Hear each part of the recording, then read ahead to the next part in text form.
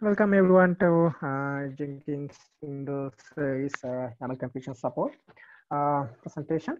So I'm Buddhika Chathuranga and I'm from Sri Lanka, and I'm an undergraduate of Motor University, and this is my first time of Go Sound of Code. And I had a little bit of experience in web development and with Angular and .NET. So this was my background. Okay, now let's move into Windows Service Wrapper. So if you talk about Windows Service Wrapper, so Windows Service Wrapper is a tool which we can use to run Jenkins as a service in Windows machines, and this service is actually features actually bundled into the Jenkins core itself, and we have to provide a lot of configurations into Windows Service Wrapper. So at the initial state of this project, I mean, before we start this GSoC project, we will configure Windows Service Wrapper by an XML configuration file. So you can find the project repository in the given link. And if we talk about current configuration, actually the current configurations mean the configuration that we had at the initiate stage, because the thing we did in this project is update this configuration management. So at the initial stage of this project, we configure the Windows Service Wrapper by an XML configuration file, and XML configuration file should be name should be same as the executable file name. I mean the Windows Service Wrapper executable file name, and XML file should be located in directory where Windows Service Wrapper executable is located, though in ancestor directory. That's how we how the approach that we had to find the configuration file. And some problem that we had at the initial stage is we can't specify the configuration file from command line interface, and there were no XML schema validation, and yeah. So the how configuration management was at the start of this project. So if you interested to find sample XML configuration file, you can find file in the given link. So this is how a sample configuration file, I mean the XML configuration file, looks like in Windows Service Wrapper. There are a lot of configuration apart from this. I mean there are this image contains only a few of them. And so my project in Google Summer of Code 2020 was configuration as a YAML configuration file. So if we talk about the project task that we had to complete in this, as YAML configuration support is the major deliverable, and new CLI and XML schema validation are the other deliverables that I have to provide. Actually, those second and third one added at the while we are doing the project, and my proposal contains the YAML configuration support part, and while we are continuing with the project, those second and third deliverables comes, and those are awesome actually. And okay, let's talk about YAML configuration support and why we decided to move into YAML configuration. So you know, YAML is less verbose and much more human readable than XML. I mean, XML is a great language that we can use to manage configuration. Anyway, YAML is becoming more popular among configuration management tools, and also YAML is lightweight than XML and also JSON. So anyway, XML is a really good tool anyway, and you know, YAML is becoming much more popular among the community. So I think it's really fair to provide YAML configuration support for Windows Service Wrapper for our valuable users. Okay, and this is how sample YAML configuration file looks like. There are a lot of configuration apart from this as well. So here are a few of them, and obviously you can see it's much more human readable, and it's kind of beginner friendly than XML. Okay. And if you talk about the tasks that we had to complete under YAML configuration support, so first thing that we had to do is passing YAML file. So we had to convert YAML file into an object graph. So status is released. Actually, we released feature preview release a few days ago, and you can find pull request that I created in the given link. So those are merged actually, and release has been released. And I use the third-party library, which is called YAML.net, in order to pass the YAML file, which is awesome library to pass YAML files in C#. And though we decided to go into YAML configuration, so we will continue the XML support as well. So definitely we have to update Windows Service Wrapper as we can support both XML and YAML. So I had to update that as well, and I did that and released, and you can find pull request regarding to this task in the given link. And if you talk about extension support for Windows Service Wrapper YAML configuration, so as in Jenkins, we had a few extensions in Windows Service Wrapper as well. So currently there are two extensions which are runaway process killer and shared direct mapper. So we are providing also those extensions need configurations, external configurations. So we are providing configurations to those extensions from the main configuration file that we are used to configure Windows Service Wrapper. So those extensions needed YAML configuration support. So under these pull requests, I have done that thing, and it's also you can find that feature in the release as well. And if you talk about schema validation, so when we are writing a YAML file, there are a lot of configuration that we have to provide. So it's really fair to provide some schema validation support for users, so because they can easily do specifying those configurations. So at the moment, we have provided external, JSON schema file to validate YAML configuration schema. So users can use some utility tool from Visual Studio Marketplace in order to validate your YAML configuration file using JSON schema. And yeah, definitely we will integrate this feature into Windows Service Wrapper. So then definitely we can validate the configuration file before Windows Service Wrapper using those configurations. I mean, at the moment, the configurations are used on demand. So if there are any mistaken configuration that users specify, definitely service will be crashed. So definitely we have to validate and verify this configuration before using. So up to some extent now we can do this because I have done a little bit of validations using this JSON schema, but anyway we have to do a little bit in this validation part. So definitely in future, even after GSoC, I am excited to do that task. And you can file the JSON schema file in the given link, and this is currently merged, and you can find the pull request in the given link. Okay, some unit test and documentation things were done during this project, and there are a lot to do in unit test, and I think documentation is kind of okay. And but anyway, I had to do a lot in unit test coverage, so definitely I will work on that after this. And also you can help by contributing in unit test and documentation.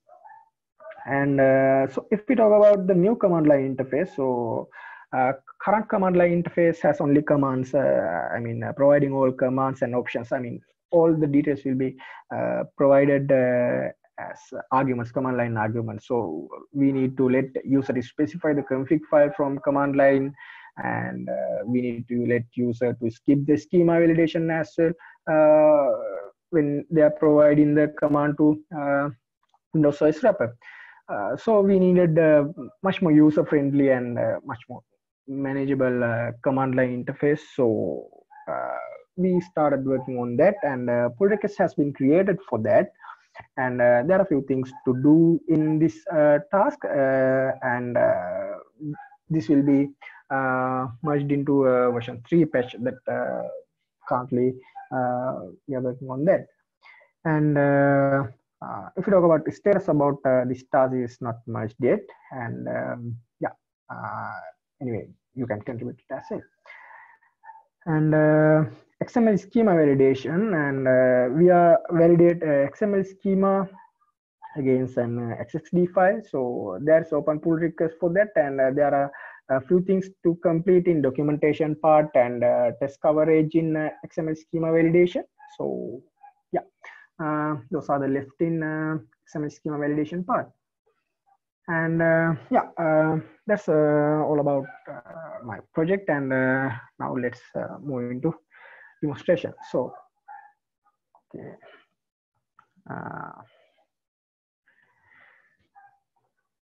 I think you can see my command line interface. Yes, I can. Thank you. Okay. Okay. First, let's see how we can use this YAML configurations with Windows Service Wrapper. So this is the configuration file that I'm going to use to provide the configurations into Windows Service Wrapper. So this is the basic configuration file, and I'm using this. So we can first install the Windows Service Wrapper using Service Manager, Windows Service Manager. So okay, now Jenkins is installing. We can check in Service Manager with ID Jenkins. Yeah, it's here. It's started yet, and we can start from that. And now let's go to localhost, and let's see whether Jenkins is running on port 8081. And we can refresh the Service Manager. So, okay, now it's running in the Service Manager. Yeah, it's working on working perfectly. And yeah, that's a little demo about the current release. I mean, actually, that's in that way we can use YAML configuration file. I just wanted to cite that. And okay, let me stop the Jenkins server and install that. And okay, then let's go into schema validation part. Okay, so I mentioned that we can use utility tool by Windows, Visual Studio Marketplace in order to schema validation for YAML configuration file. So you can use this configuration file, and you can use the tool called utility tool called YAML by I think it's by Red Hat. You can use this tool, and you can provide the schema file to this tool, and you can use that to validate your YAML schema file. So then users can easily do this. I mean, yeah, config suggestions is there, and okay, so Jenkins, and this is not showing an error. If we hover over this, it's a name, property, description, executable, which are the compulsory configurations are not there. And let's add those as well. And description.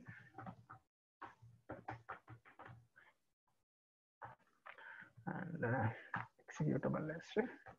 Let's use Java as executable, and there is auto completion. I mean, not actual auto completion. This just generating the config names also there. So now users can easily use this tool to validate the JSON file externally, and now they can easily validate their YAML configuration file using this tool. And if you talk about new command line interface, actually this is not completed yet, but there are a few things that I can show in this. Let me show.